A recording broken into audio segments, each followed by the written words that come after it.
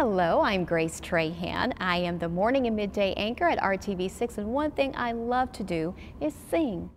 Glory to God in the highest, sing glory to God. Glory to God in the highest, and peace to his people on earth. Glory to God in the highest, sing glory to. When I was in elementary school, that's when I first fell in love with singing. I remember we were getting ready for a Christmas pageant, and we were going over all of our songs, and we got up on stage, and a lot of the other kids were really nervous, and I loved it. I just loved being up on stage and just singing at the top of my lungs. And believe it or not, my choir teacher actually told me, tone it down just a little bit, because I was singing so much louder than everybody else. But that's when I really came alive, and it wasn't soon after that that I got my first little solo, and I was just so proud.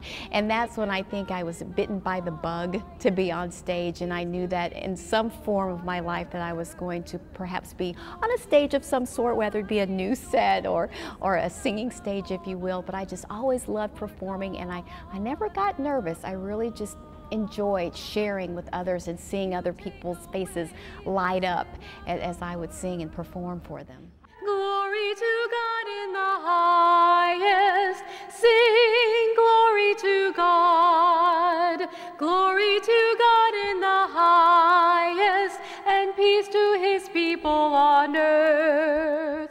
Sometimes I'll use singing at home with the kids whenever we get in those really stressful moments, and I'm thinking, oh, how can I get control of this? And I'll just start singing at the top of my lungs, and before you know it, the kids are singing along too, and we're having a good time. And it's just a great way to relieve stress and to enjoy the kids, and I'm hoping to pass that gift along to them. Hopefully they'll have a love for music and enjoy it as well, and have a love of their faith. That is something that's very important to me to pass along to my children, is the love of God and how blessed they are.